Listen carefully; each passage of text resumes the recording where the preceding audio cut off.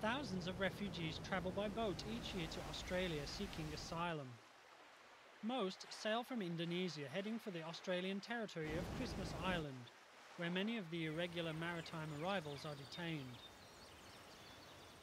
In order to process more refugees, camps on Nauru and Papua New Guinea's Manus Island have reopened, 4 years after Labour closed them.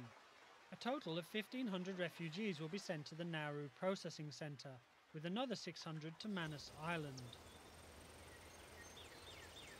Refugees stay at the detention centres waiting to be processed for possible settlement in Australia or to be sent back home.